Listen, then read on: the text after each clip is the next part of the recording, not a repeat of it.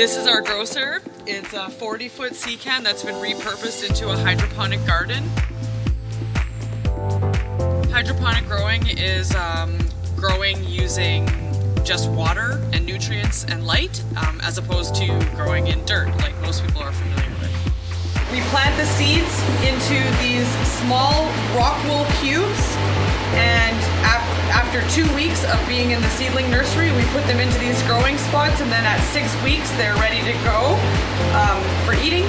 These are about 5 weeks old, and you can see they've grown quite an extensive amount of roots, which is all they really need to support themselves, and these roots are dangling down in the water solution and gathering nutrients for them so that they can grow their leaves.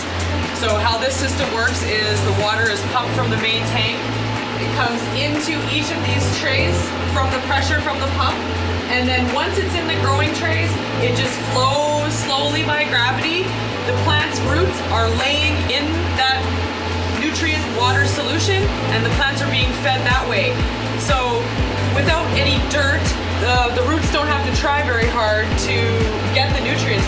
We're giving it directly to them, so they don't have to focus as much on root growth. They can start growing their leaves, and they can put a lot of energy into leaf growing, which is why the greens grow so quickly, and that's the part of the plant that we eat, so that's what we're really excited about. If you could grow in something like this in Churchill, you could probably grow anywhere.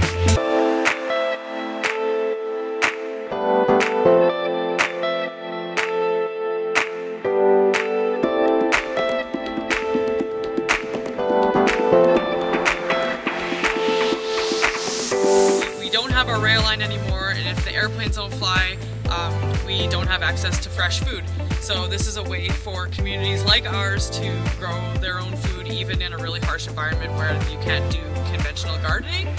Here we can grow, we have 1,800 mature plants growing and about 2,000 seedlings growing at a time.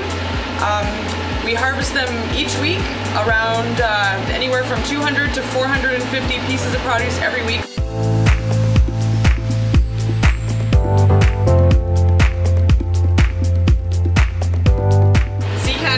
Is very well insulated. This unit is just heated with one heater. The heat is pumped from the mechanical room through the whole can, and then these fans along the center move the heat around in here to keep it evenly distributed.